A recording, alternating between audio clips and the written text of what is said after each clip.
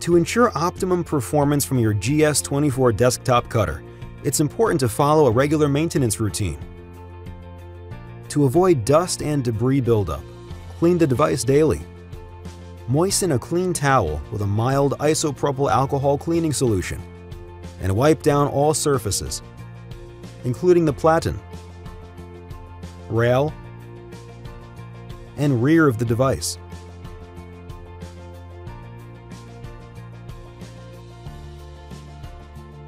Inspect the grit rollers for dirt and debris and clean with a stiff nylon brush.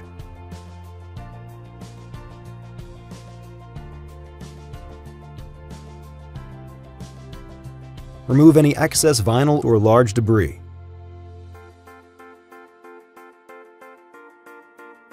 Clean the pinch roller wheels with a dry cloth. Even a mild cleaning solution can dry out the rubber prematurely.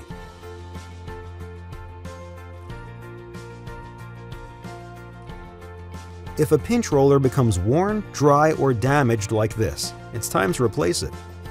Begin by placing vinyl under the rollers to avoid losing the small parts you'll be removing. Using needle nose pliers and a screwdriver, remove the C-clamp from either side of the pinch roller. Set the C-clamp aside. Push the pin partly out in the opposite direction. Release the tension on the pinch roller and fully extract the pin. Remove the pinch roller and both washers.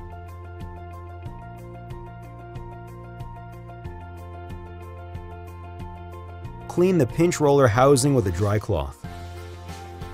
When installing the new pinch roller, be sure to place it with the red dot facing the outside of the device.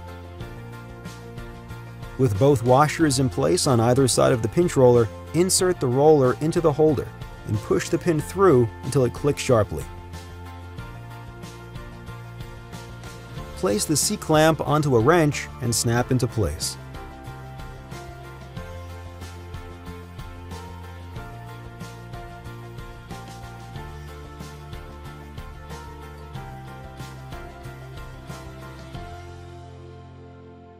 Loosen the brass thumb screw and remove the blade holder. Push down the plunger to push out the blade. Use compressed air to remove dust and debris from the cap assembly. Install a new blade and replace the cap assembly.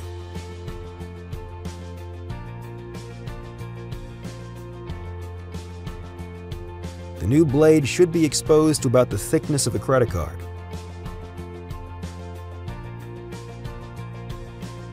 Reinstall the blade holder. Make sure it's seated all the way into the clamp and tighten.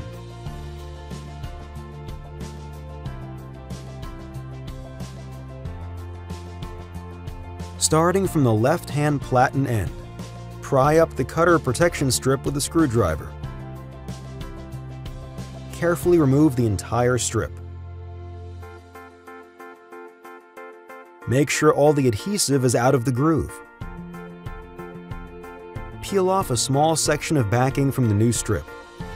Seat the strip starting at the left side and remove the backing as you install the strip.